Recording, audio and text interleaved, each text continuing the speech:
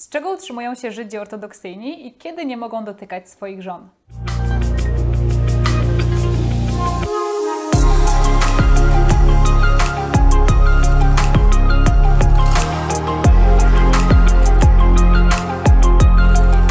Cześć, to Agata z kanału Izrealia. Witam Was w kolejnym, już drugim na kanale odcinku Q&A, czyli Wasze pytania i moje odpowiedzi.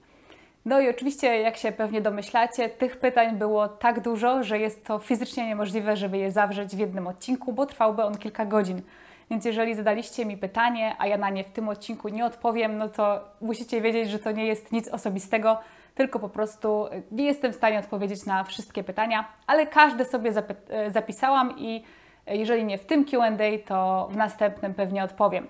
Nie przedłużając, zaczynamy od pytań od patronów, od osób, które wspierają rozwój mojego kanału. Jaki jest Twoim zdaniem najprzystojniejszy izraelski aktor i dlaczego jest to Michael Aloni? A na serio, gdzie polecisz, jak już będzie można spokojnie podróżować? W ogóle musiałam sobie, przyznaję się szczerze, bez bicia, wygooglować, kim jest Michael Aloni. I ja wiedziałam, kto to jest, tylko nie wiedziałam, że on się tak nazywa, ale kojarzyłam po twarzy tego aktora. W ogóle z serialu Sztisel, o którym Wy często mi wspominacie w komentarzach. Bardzo lubicie ten serial. A jeżeli chodzi o podróżowanie, to myślę, że takim pierwszym krajem, do którego polecę, kiedy będzie można podróżować, będzie Polska. Dlatego, że odpowiadając przy okazji też na inne pytanie innej osoby, nie byłam w Polsce od 1,5 roku. No i oczywiście jest to spowodowane tym, że przez długi czas nie było w ogóle lotów. Izrael zamykał lotniska lub nie pozwalał po prostu na powrót do Izraela. Poza tym wielu moich znajomych, którzy do Polski polecieli w odwiedziny, na przykład do rodziny, miało potem problem z powrotem, bo odwoływano im kilka lotów pod rząd. Nie mówię już tutaj o stratach finansowych, bo wiadomo, że zanim zwrócą koszty za lot, no to czasami trwa to miesiące. Więc bardzo chciałam uniknąć tego stresu i tego, że w Polsce utknę, nie mówiąc już o kwarantannie, bo nie wyobrażam sobie lecieć do Polski, być tam 2 tygodnie na kwarantannie i potem kolejne 2 tygodnie na kwarantannie w Izraelu. Więc miesiąc w zamknięciu jest moim zdaniem po prostu przyjazd do Polski łącznie z tym miesiącem w zamknięciu nie jest tego wart, no i ten stres cały. Więc czekam cały czas na taki moment, że będę mogła bez stresu do Polski polecieć. Natomiast jeżeli chodzi o taki kierunek podróżniczy, to myślę, że na mojej liście w tym momencie numerem 1 jest Islandia. Dlatego, że tak mnie zmęczył Bliski Wschód, bo nie miałam przez pandemię właśnie długi czas od Bliskiego Wschodu przerwy, a Bliski Wschód no to jest zgiełk, hałas, upały i chciałabym od tego odpocząć, a myślę, że Islandia jest takim doskonałym miejscem do tego, żeby się troszkę odciąć, nacieszyć ciszą i troszkę połączyć ze swoją duszą, więc myślę, że Islandia jest tutaj na pierwszym miejscu. Kolejne pytanie. Czy jest możliwość porozumienia pomiędzy zwaśnionymi stronami w Bnei Brak i w całym Izraelu? No i to pytanie, tak mi się wydaje, że wiem, czego dotyczy. W ogóle, jeżeli nie znacie charakterystyki miasta Bnei Brak, to podlinkuję oczywiście Wam odcinek, który zrobiłam na temat tego miasta. I w ogóle wszystkie odcinki, które będę tutaj wspominać w filmiku, to Wam podlinkuję w opisie. Natomiast w dużym skrócie jest to miasto zamieszkiwane przez Żydów ultraortodoksyjnych. No i tutaj problem jest taki, i to jest znowu problem, który jest chyba na kolejny oddzielny odcinek. Natomiast problem jest taki, że w Bnei Brak było ostatnio mnóstwo zamieszek, łącznie z paleniem autobusów, na szczęście pustych autobusów, nikogo w nich nie było, wybijaniem szyb w radiowozach i różnymi innymi okropnymi rzeczami, już nie będę tutaj przytaczać. Natomiast te zamieszki wynikały z tego, że bardzo wiele zakażeń jest właśnie, chyba większość zakażeń, jeżeli chodzi o koronawirusa, jest wśród Żydów ultraortodoksyjnych, którzy nie przestrzegają obostrzeń i restrykcji z wielu różnych powodów, w większości jednak religijnych. No i oczywiście nie mówię, że wszyscy Żydzi ortodoksyjni tego nie robią, natomiast wielu z nich, tak jak same statystyki pokazują, tego nie robi. A problem był taki, że policja bała się jakby wymusić na tej społeczności przestrzeganie obostrzeń i restrykcji, dlatego że no właśnie wiedzieli, że to się tak skończy, jak się kończy teraz, czyli kończy się atakiem na policję. No i w czym tutaj jest problem? Staram się w takim dużym skrócie opowiedzieć, bo tak jak mówię, to jest temat na inny odcinek. Natomiast uważam, mam takie dosyć pesymistyczne zdanie, pesymistyczne spojrzenie na tą całą sytuację, na ten konflikt. I odpowiadając na pytanie, nie sądzę, że można te dwie strony pogodzić, dlatego że po pierwsze, dwie strony, czyli osoby religijne i osoby świeckie, mają zupełnie inną wizję porozumienia. Dla nich zupełnie inne rzeczy są porozumieniem, kompromisem. Plus te obydwie strony czują się dyskryminowane. Chodzi o to, że Żydzi ultraortodoksyjni, taki najazd policji na ich miasto w celu wyegzekwowania prawa i zmuszenia ich po prostu do przestrzegania reżimu sanitarnego, odbierają jako zamach na ich inność, na ich odmienność, na ich religię. Natomiast osoby świeckie odbierają brak działań policji jako zamach na osoby świeckie, bo mówi się tutaj dużo o tym w Izraelu, że Żydzi ultraortodoksyjni to jest takie trochę państwo w państwie, które ma więcej praw, więcej przywilejów. No i właśnie było tak do tej pory, że dużo osób świeckich, które nie stosowały się do zaleceń rządu, jeżeli chodzi o pandemię, dostawało mandaty, było cały czas jakby nagabywanych przez policję. Natomiast Żydzi ultraortodoksyjni, którzy chodzili sobie na przykład do szkoły, żeby studiować Torę, pomimo że szkoły w całym kraju były zamknięte, ale oni stwierdzili, że Torę studiować muszą, czy też modlili się w synagogach pomimo zakazów. Policja po prostu bała się wkroczyć jakby tam i dać im mandaty, bo wiedzieli, że to się skończy zazwyczaj właśnie atakiem na policję.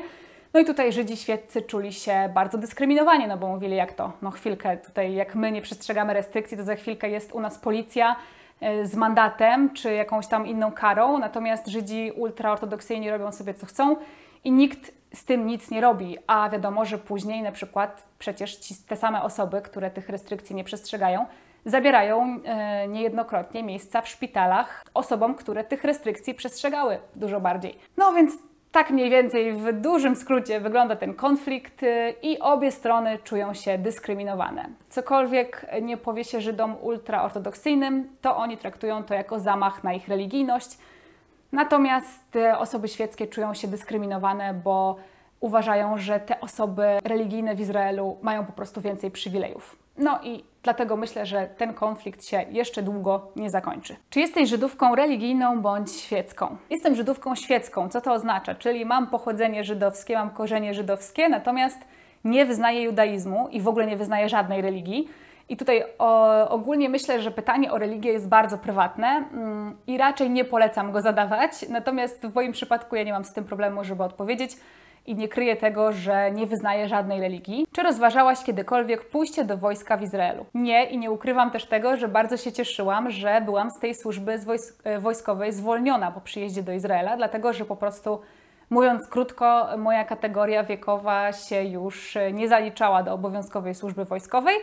Natomiast, i bardzo się z tego cieszyłam, natomiast podziwiam wszystkie osoby, które tą służbę odbywają i zwłaszcza te, które nie muszą jej odbywać, a robią to z własnej woli, się zgłaszają, pomimo że na przykład wiek już ich jakby dyskwalifikuje, czy tam zwalnia z tej służby. Natomiast ja nigdy nie chciałam, dla mnie to był nawet taki duży problem, jak przeprowadzałam się do Izraela, bardzo się bałam, że będę musiała tę służbę odbyć i myślę, że gdybym musiała, to bym po prostu z tym wyjazdem dłużej poczekała, aż byłabym za stara, żeby tę służbę musieć odbywać. Czy można jeszcze spotkać język jidysz w Izraelu? Tak można i między innymi na przykład właśnie w Bnei Brak. I tam też na słupach często widać ogłoszenia w języku jidysz. No i to nie jest nic powszechnego. Oczywiście język jidysz jest tutaj rzadkością, aczkolwiek można go usłyszeć, można go przeczytać właśnie głównie w takich dzielnicach bardzo religijnych, dlatego że są Żydzi w Izraelu, którzy uważają, że nie powinniśmy mówić po hebrajsku, powinniśmy mówić w jidysz. I to wynika z różnych kwestii, też myślę, że to jest temat na oddzielny odcinek. Co myślisz o muzyce Żydów Mizrahi? Jak mieszkałam w Europie, to ta muzyka Mizrahi, czyli muzyka wschodnia, bardzo mi się nie podobała, była dla mnie wręcz irytująca. Ona jest też trochę taka arabska i nawet nie wiem jak to opisać, te dźwięki są dla mnie takie trochę drażniące. Natomiast po przeprowadzce do Izraela zaczęła mi się ta muzyka podobać i są takie piosenki, które są takie, nawet bym powiedziała, hardkorowo Mizrahi, czyli wschodnie, i właśnie dla Europejczyków mogłyby być drażniące, ale myślę, że jest coś takiego a propos muzyki Mizrahi, że ona się zaczyna podobać, kiedy jest się po prostu na Bliskim Wschodzie. Dlatego, że żeby tę muzykę odebrać w odpowiedni sposób, to moim zdaniem trzeba poczuć klimat Bliskiego Wschodu. Więc słysząc taką piosenkę w Polsce, ona tam po prostu nie pasuje. Jak jest się w Izraelu, to zupełnie inaczej to brzmi. To po prostu pasuje do klimatu. I też widzę, że po prawie 2 latach w Izraelu ta moja tolerancja na tę muzykę się bardzo zwiększyła. Czyli dźwięki, które by mnie irytowały jeszcze 2 lata temu, teraz są dla mnie nawet czasami fajne i mi się podobają. Więc tak jak mówię, po prostu chyba trzeba poczuć klimat. Jakie jest Twoje ulubione danie kuchni izraelskiej? Zdecydowanie falafel i w ogóle nawet w Warszawie, jak mieszkałam, bo ja jestem z Warszawy, to tam zazwyczaj właśnie jechałam, pamiętam, po pracy zawsze na falafela. Falafela uwielbiałam zawsze, odkąd pamiętam. No i szakszukę też uwielbiam, więc myślę, że te takie 2 dania to są moje ulubione w kuchni izraelskiej. Chociaż tutaj zarówno jeżeli chodzi i o falafel, i o szakszukę, są osoby, które by stwierdziły, że to nie jest danie izraelskie i o to cały czas trwa kłótnia, czyje to jest tak naprawdę danie. No ale Izraelczycy twierdzą, że ich. Więc powiedzmy, że falafel i szakszuka. Każde społeczeństwo się czegoś nauczyło w czasie pandemii. Czy jest poczucie, że odrobiono jakąś lekcję? Uświadomiono sobie coś lub może pozbyto złudzeń? Pandemia ciągle trwa, ale jeżeli takie wnioski daje się wyciągnąć w Polsce, to zakładam, że też w Izraelu. Ciężko mi jest w sumie stwierdzić, dlatego że nie zauważyłam w Izraelu niczego szczególnego, co nie działoby się gdziekolwiek indziej na świecie. To znaczy chodzi mi o to, że oczywiście podczas pandemii bardzo dało się na przykład zauważyć tę solidarność Izraelczyków. Ale nie wydaje mi się, żeby to była lekcja wyciągnięta z pandemii, dlatego że Izraelczycy są solidarni i potrafią działać zespołowo od lat. No bo wydaje mi się, że jest to po prostu kwestia okoliczności, czyli no, żyją w konflikcie i to jest jakby niezbędna cecha tutaj, żeby przetrwać, więc wydaje mi się, że to nie jest nic związanego z pandemią, no ale teraz oczywiście miało też okazję się ukazać. Natomiast ja mam w ogóle takie trochę może pesymistyczne spojrzenie na temat lekcji wyciąganych z pandemii, bo martwię się trochę o to, że ludzka natura jest taka, że my ludzie mamy bardzo krótką pamięć i to jest nawet taki prosty przykład z brzegu a propos diety, czyli jemy coś bardzo niezdrowego, co nam szkodzi, po czym od razu bardzo źle się czujemy, nie wiem, czy to jest pizza, McDonald's, cokolwiek.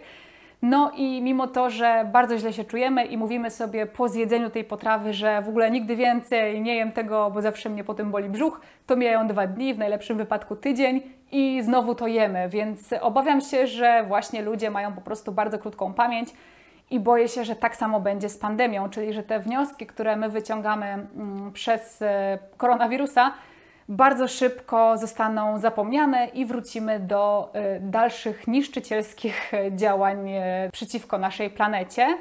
I myślę też, że zresztą w ogóle, że koronawirus i cała ta pandemia to jest jakby kolejny znak od matki natury i od naszej planety Ziemi, że już więcej naszych niszczycielskich działań ludzkich nie może znieść. Ale bardzo bym chciała się mylić i chciałabym, żeby te wnioski, które wszyscy wyciągniemy po pandemii, zostały z nami na dłużej i żebyśmy zdążyli, w ogóle a propos katastrofy klimatycznej, żebyśmy zdążyli te wnioski wprowadzić w życie i zapobiec tragedii. Czy widzisz, tak jak ja, niezwykłe i trudne do wyjaśnienia podobieństwa w Izraelu i Polsce? Kulturowe, mentalne, polityczne. W obu tych różnych od siebie krajach czuje się swojsko. Szczerze mówiąc, ja nie widzę wielu podobieństw, jeżeli chodzi o Polskę i Izrael, więc bardzo mnie zdziwiło to, że niektórzy je widzą. Oczywiście nie mówię, że się nie zgadzam, tylko ja osobiście tego nie odczuwam. Więc ciężko mi się odnieść do tego pytania. Mi się te kraje wydają tak od siebie różne i raczej właśnie mają mało, moim zdaniem, punktów wspólnych, że mi się wydaje, że to jest po prostu niebo a ziemia, to są totalnie 2 różne żywioły, Polska i Izrael. Mentalność jest zupełnie inna, więc ja tutaj tych podobieństw, no mówiąc szczerze, nie zauważyłam. I kolejne pytanie od tego samego patrona. Imię Laila brzmi ładnie, tutaj chodzi o mojego pieska. Jakie są popularne imiona psów w Izraelu? Szczerze mówiąc, nie zdarzyło mi się przez 2 lata usłyszeć takiego samego, żeby jakieś imię psa się powtarzało. Czyli mam wrażenie, że za każdym razem jest to jakieś inne imię. I nie kojarzę takich właśnie z tego względu popularnych imion dla psów. One są totalnie różne, czasami są takie typowo amerykańskie, czasami jakieś izraelskie, po prostu słówka, które coś konkretnego oznaczają, więc nie kojarzę, żeby jakieś takie konkretne, popularne imiona dla psów tutaj były. Słyszałem, że lato to nie jedyny okres, gdy w Izraelu jest gorąco. Na wiosnę ponoć występuje zjawisko zwane szaraf lub hamsin.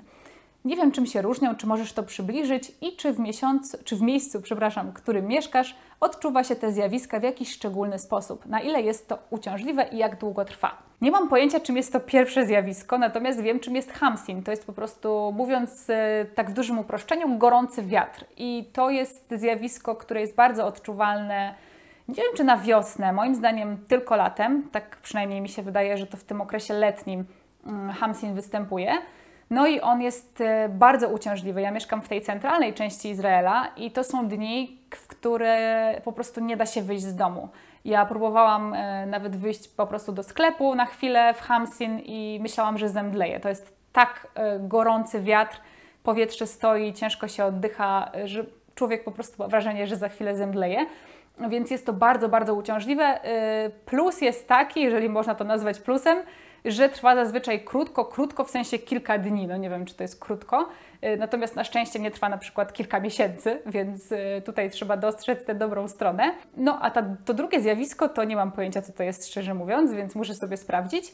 No i wydaje mi się, że ten hamsin to jednak głównie właśnie miesiące czerwiec, lipiec, sierpień. Jak wygląda sprawa z marihuaną? Ten komentarz był dużo dłuższy, ale pozwoliłam sobie wyciągnąć z niego to, co najważniejsze. Natomiast chodzi po prostu o to, że na przykład w Tel Awiwie czuć bardzo marihuanę, to znaczy bardzo dużo młodych osób w Tel Awiwie pali zioło, mówiąc kolokwialnie. Natomiast z tego, co się orientuję, ono nie jest w Izraelu legalne, tylko że tego się specjalnie nie egzekwuje. Może tak być, że słyszycie mojego psa w tle, ale za chwilę przestanie szczekać, po prostu usłyszała sąsiada, więc nie przejmujcie się. W każdym razie jest to chyba nielegalne na 99%, ale nikt sobie z tego nic nie robi, bo nie jest to za bardzo egzekwowane w Izraelu, zwłaszcza jeżeli jest to palenie po prostu i posiadanie marihuany na własny użytek. Nie wiem, czy powinnam zadawać to pytanie, ale jestem bardzo ciekawa, czy zakaz dotykania kobiet podczas okresu stosują ogólnie Żydzi, czy tylko ortodoksyjni. No więc odpowiedź brzmi tylko Żydzi ortodoksyjni i jest to praktyka też, na temat której ja nie mam jakiejś ogromnej wiedzy. Natomiast tyle, co wiem, to, że wśród Żydów ortodoksyjnych, ultraortodoksyjnych jest zakazany stosunek seksualny podczas menstruacji. Nie wiem, czy to dotyczy ogólnie dotykania, nawet przytulenia, czy po prostu dotknięcia swojej żony, czy tylko właśnie stosunku seksualnego. Natomiast też myślę, że pewnie różne osoby mają do tego różne podejścia. Jedni Żydzi ortodoksyjni mogą do tego mieć bardziej radykalne podejście, inni mniej, więc ciężko w sumie mi się wypowiedzieć. Natomiast jest to praktyka bardzo rzadka, no i właśnie praktykowana tylko przez tą mniejszość w Izraelu, czyli przez Żydów ortodoksyjnych. To nie jest praktyka, którą stosuje większość Żydów i szczerze mówiąc, większości Żydów w Izraelu ona wydaje się po prostu dziwna. Tak samo jak wiele zresztą innych zasad judaizmu, zwłaszcza właśnie tego ortodoksyjnego. Dlaczego nie lubisz Polski? Ludzie, obyczaje, polityka.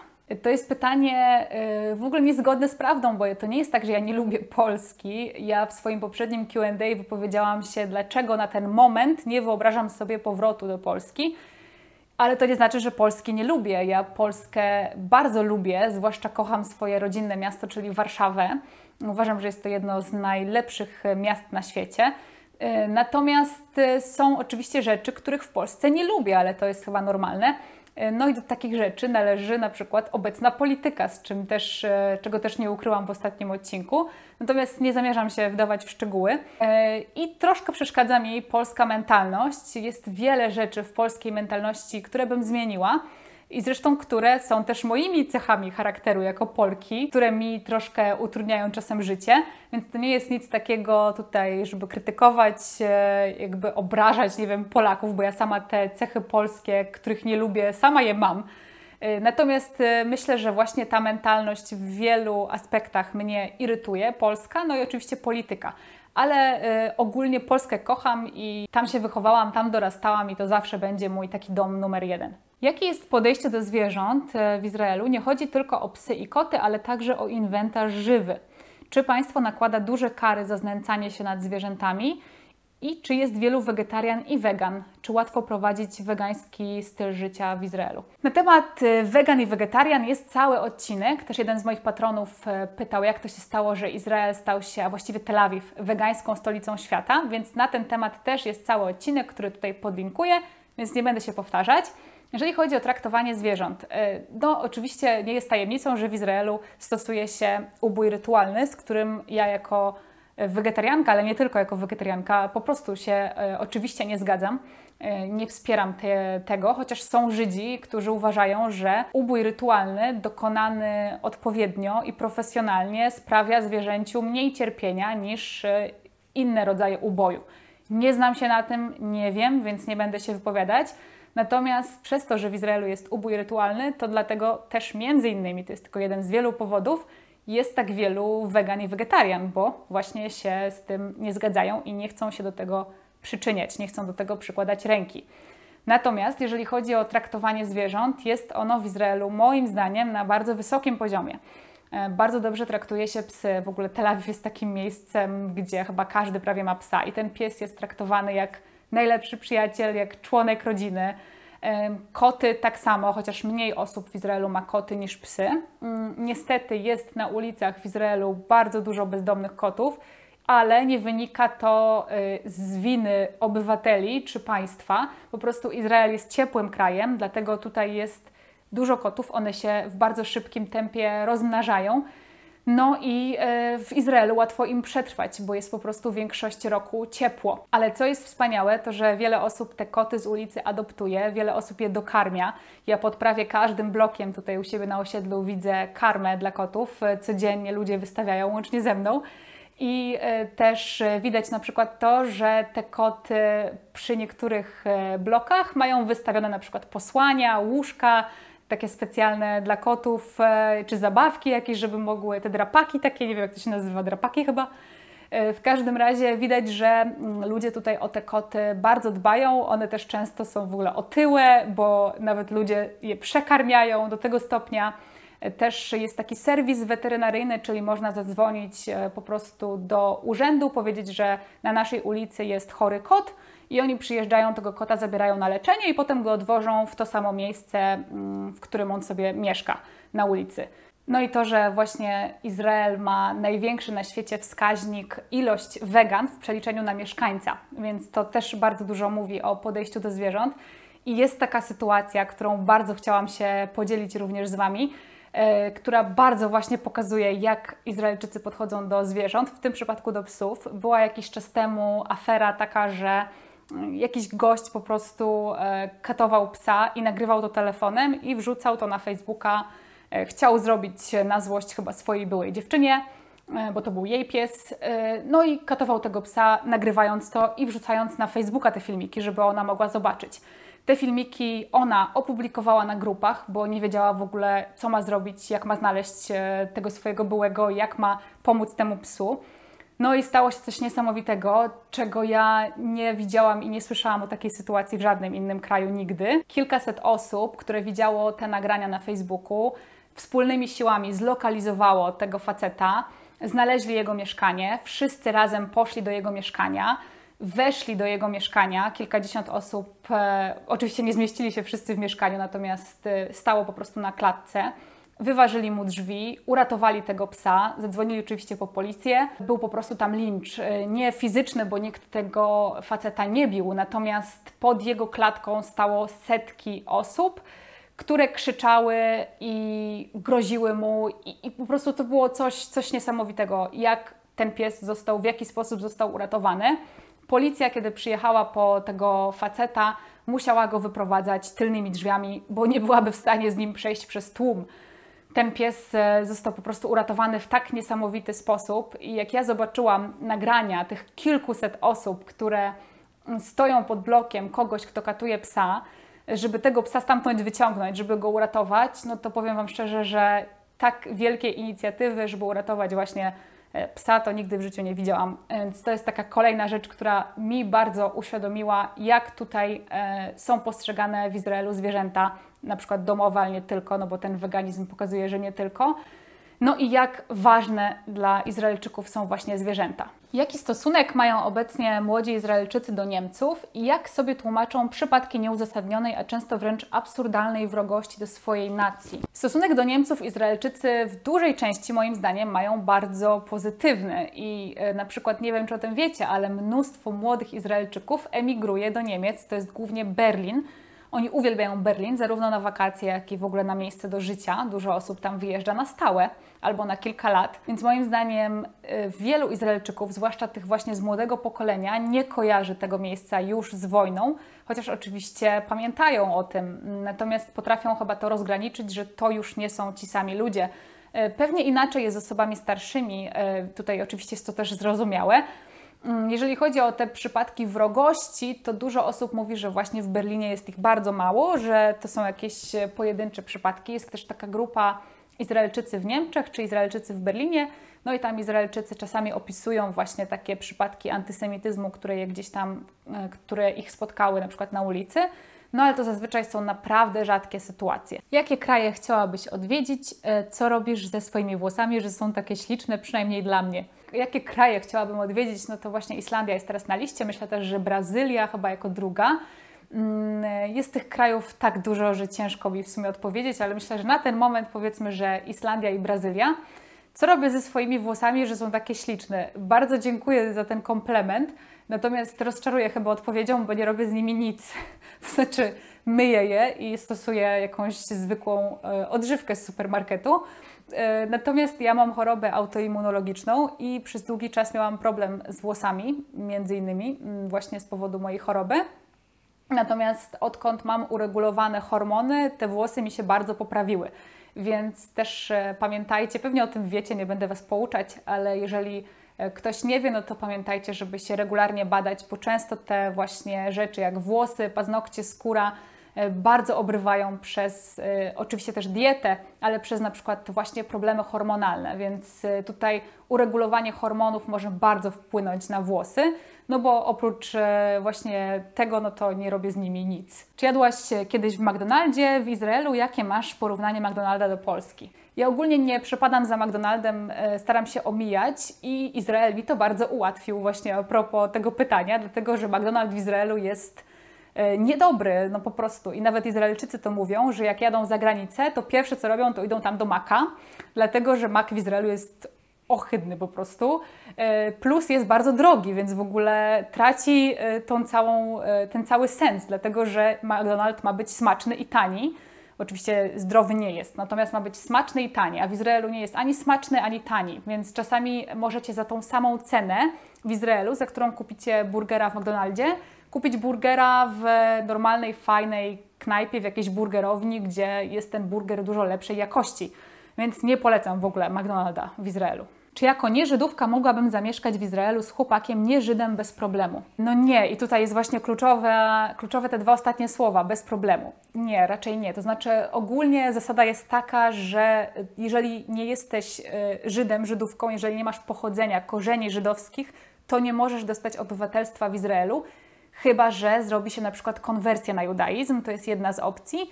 Plus są oczywiście nie Żydzi w Izraelu. Niektórzy przyjeżdżają tutaj na przykład na kontrakt jakiś pracowniczy, czy na wizę po prostu turystyczną, inni na work and travel, czyli tutaj pracują przez jakiś czas i podróżują. Także są wyjątki od tej reguły, oczywiście, ja też nie znam ich wszystkich, natomiast jest to po prostu bardzo skomplikowane właśnie bez korzeni żydowskich. Czy trzeba przyjechać do Izraela od razu ze znajomością hebrajskiego? Dziękuję za odpowiedź i dziękuję Ci za to, co robisz. Dziękuję, bardzo mi miło, że doceniasz moją pracę. Można przyjechać do Izraela bez hebrajskiego, zwłaszcza do Tel Awiwu, dlatego że w Tel Awiwie prawie każdy mówi po angielsku, prawie każda restauracja ma angielskie menu i tutaj naprawdę myślę, że bez hebrajskiego można sobie dać świetnie radę, natomiast uważam, że nie za bardzo można się wgryźć w kulturę. To znaczy uważam, że po prostu warto się nauczyć hebrajskiego. No i jest też mimo wszystko z hebrajskim łatwiej, bo o tyle, o ile większość ludzi na ulicach mówi po angielsku, no to na przykład może być problem z tym, że aplikacja bankowa jest tylko po hebrajsku, albo gdzieś w urzędzie nie mówią po angielsku. No i te sprawy takie, ta po prostu cała biurokracja może być bardzo utrudniona bez hebrajskiego, więc myślę, że chociażby z tego względu warto się wcześniej hebrajskiego nauczyć. Czy znasz jakąś parę polsko-izraelską, gdzie to mężczyzna jest z Polski? I czy jest to w ogóle możliwe?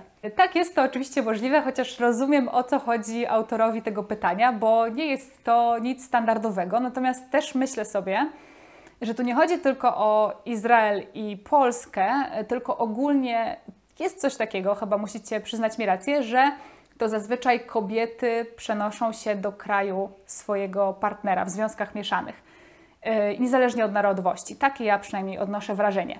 Znam kilka par, chyba 3 czy 4 pary takie, gdzie to mężczyzna jest Polakiem, no ale jest to faktycznie rzadkość. Dużo więcej znam takich par, gdzie to właśnie kobieta jest Polką, a mężczyzna jest Izraelczykiem. Czy jak zmniejszą ograniczenia, to pokażesz więcej miejsc w Izraelu? Tak, oczywiście i dostaję od Was często komentarze, żeby robić więcej odcinków z terenu, natomiast ja to naprawdę wszystko wiem. Także ja dziękuję Wam oczywiście za wszystkie sugestie odcinków. Jak najbardziej przesyłajcie, tylko że w tym momencie po prostu vlogi z zewnątrz są praktycznie niemożliwe do zrealizowania, chociaż jeden mam w planie, bo tutaj już mam pomysł na niego, jak go zrealizować, ale ogólnie jesteśmy co chwilę w jakimś lockdownie i te lockdowny są po prostu przeciągane, czyli mają trwać 2 tygodnie, finalnie trwają 1,5 miesiąca. No i obejmują między innymi to, że nie można wychodzić dalej niż kilometr od domu, a kilometr od domu mojego już widzieliście w odcinku, w którym pokazuję Wam swoje osiedle, więc no, te odcinki z terenu po prostu muszą poczekać, aż skończą się lockdowny, ale jak najbardziej będzie oczywiście więcej takich odcinków, to na pewno. Bardzo podoba mi się Twój kanał i sposób, w jaki go prowadzisz, super. Tutaj pierwsze pytanie zrobię oddzielny odcinek, natomiast drugie pytanie, jak utrzymują się Żydzi ortodoksyjni? W jaki sposób zarabiają pieniądze, jeżeli mężczyzna cały dzień spędza na nauce Tory? Chyba że tak nie jest. Jak to właściwie wygląda? Serdecznie pozdrawiam.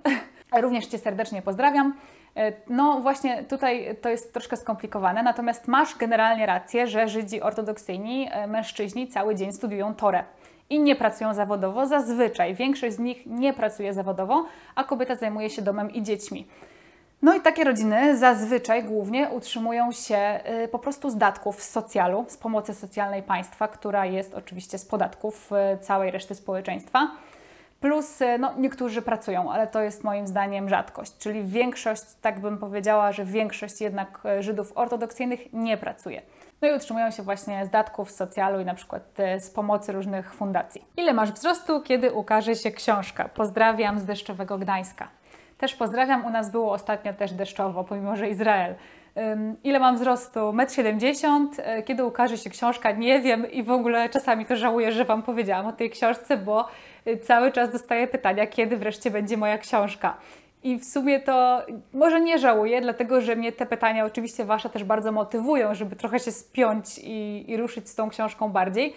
Natomiast naprawdę nie mam pojęcia, kiedy ona się ukaże, czy w ogóle ją ktoś wyda, bo wiecie, ja ją dopiero piszę, więc też nie jest powiedziane, że ktokolwiek zechce ją wydać. Natomiast trzymając się tej optymistycznej wersji, że ktoś będzie chciał ją wydać, to w dalszym ciągu sam proces pisania jest naprawdę tak czasochłonny, energochłonny i wymaga ode mnie dużego skupienia. Też próbuję pogodzić YouTube'a z książką, z pracą, więc zajmie to trochę czasu, także nie spodziewajcie się, że to będzie jakoś, na pewno nie w tym roku, to na pewno nie. Natomiast bardzo się w ogóle cieszę, że jesteście zainteresowani. To jest dla mnie bardzo miłe. No i ostatnie pytanie. Ile masz lat i co Cię zmotywowało do założenia kanału i wrzucenia pierwszego filmu? Ostatnie pytanie, bo domyślam się, że już nagrywam bardzo długi czas i chyba to Q&A będzie musiało mieć kilka części, bo ominęłam mnóstwo pytań bardzo ciekawych, więc sama żałuję. Ile mam lat? 27. Natomiast jeżeli chodzi o założenie kanału, zawsze chciałam mieć kanał na YouTubie i szukałam dobrego tematu. Kiedy przeprowadziłam się do Izraela, stwierdziłam, że Izrael jest tym właśnie tematem, na który czekałam. Ja nie chciałam mieć takiego kanału o wszystkim i o niczym. Takie kanały też są oczywiście fajne, natomiast ja się w takiej formie bym chyba nie odnalazła. Chciałam mieć taki jeden konkretny temat. I co mnie zmotywowało do wrzucenia pierwszego filmu? Pandemia. Dlatego, że w kwietniu, kiedy powstał kanał, straciłam pracę, dlatego, że firma, w której pracowałam, po prostu zbankrutowała przez pandemię. No i wtedy stwierdziłam, że jak teraz już nie mam pracy i mam tyle wolnego czasu, to skończyły mi się po prostu wymówki. Dlatego postanowiłam nakręcić pierwszy odcinek. No i te pierwsze odcinki były dla mnie strasznie stresujące. Natomiast cieszę się, że je wrzuciłam, że znalazłam w sobie tę odwagę i że cały czas są na kanale i możecie je zobaczyć, chociaż wcale nie jestem z nich dumna, no ale każdy jakoś zaczynał.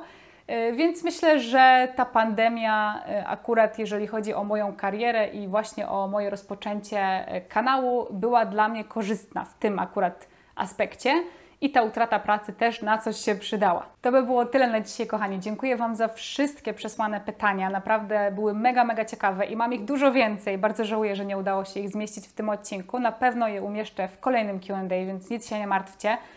Przesyłam Wam dużo uścisków. Mam nadzieję, że sobie dajecie tam radę w tych trudnych czasach. Pamiętajcie, że jestem na Facebooku, na Instagramie. Nie zapomnijcie mnie tam właśnie odwiedzić i odwiedźcie też mojego Patronite'a, jeżeli chcecie znaleźć się w grupie moich patronów. Widzimy się za tydzień. Buźka, hej!